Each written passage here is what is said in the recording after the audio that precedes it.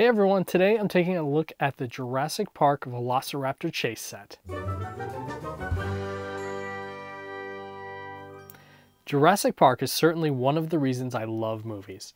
It was an instant classic and blew my mind when I went to see it in theaters.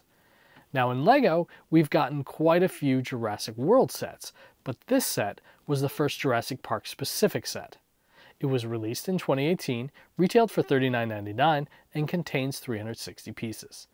This build has a lot going on. Perhaps because it was the first set to depict scenes from the original film, LEGO felt like they had to pack a lot in because who knew if we were going to get anything else.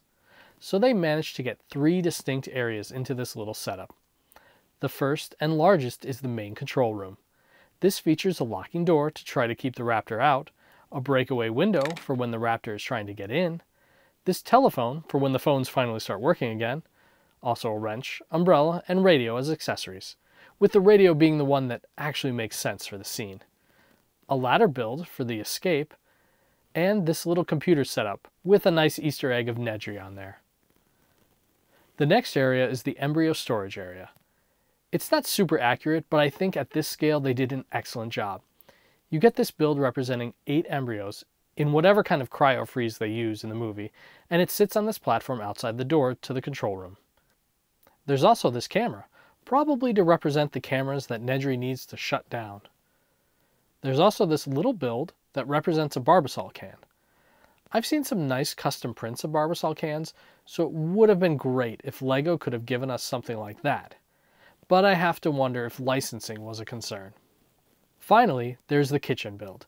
It contains some pots and pans, as well as the green jello that shakes right off Lex's spoon. There's a place for some utensils to hang, like they did in the movie, and a cabinet for Lex and Tim to hide in.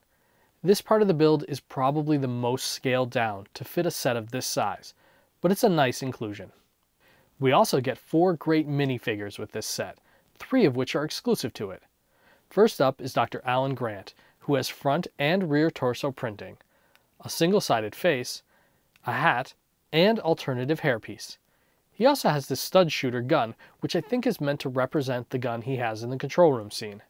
This minifigure appears in 2 sets, and the rest are all exclusive to this set. Next up is Dr. Ellie Sattler. She features front and rear torso printing, dual molded legs with great printing on them as well, and 2 facial expressions. We also get Lex Murphy, who again has front and rear torso printing, short legs, and 2 facial expressions. And Tim Murphy, who also has front and rear torso printing, short legs, and 2 facial expressions. Finally, you get a vicious Velociraptor.